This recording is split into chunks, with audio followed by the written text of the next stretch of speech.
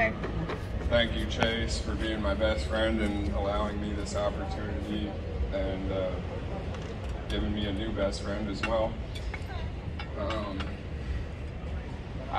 It's hard to say, hard to put a mark on Chase and I's relationship, but I've thought about it hard, and I guess a good solid 20 years behind our relationship. Seen a lot of embarrassing stuff. I won't go into the embarrassing moments.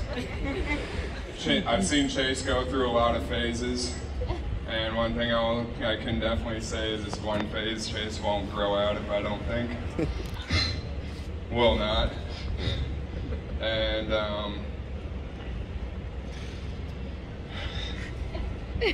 You're doing great. I'm just yeah, I'm not a public speaker. You're way better than I also I usually don't feel like I'm like get choked up, but Chase has been my best friend forever.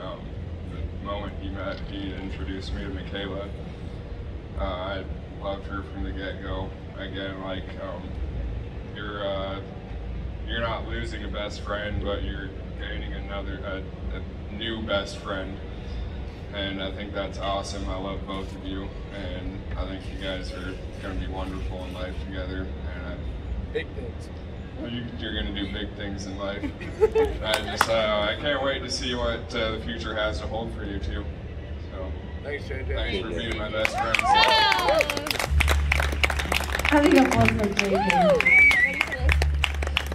Now, ladies and gentlemen, it's a moment for